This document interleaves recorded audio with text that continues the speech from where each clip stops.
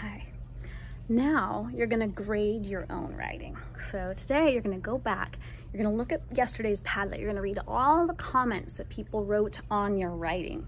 You're going to really absorb them in. Be grateful for the kind comments of things that people liked. Be reminded of the good writer that you are.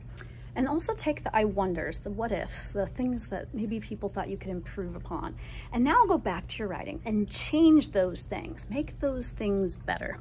Then, here's the next thing. After you make those changes, go back and look at the rubric. It's on your slide deck right here in the modules.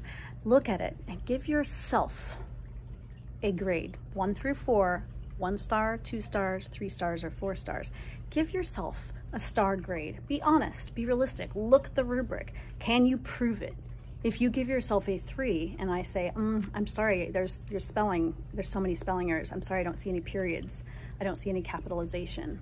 Then we're gonna have a conversation. I'm gonna say, actually, I think you didn't read the rubric. You're actually still a 2. So you can get to a 3, but first you have to make those changes. So be really honest, really look at the rubric and ask yourself, did I do each of those things? Use it like a checklist. Did I get each one? Really look at it. Did I do it or did I not quite do it? Just change it, add it. Did you have figurative language? Did you have an introduction and a conclusion? Did you have all those different facts? Did it make sense? Did it flow? Check it out. Grade yourself. I can't wait to see what grade you give yourself. You're going to add your grade today. You're going to add your grade. You're going to put your grade on top of your writing.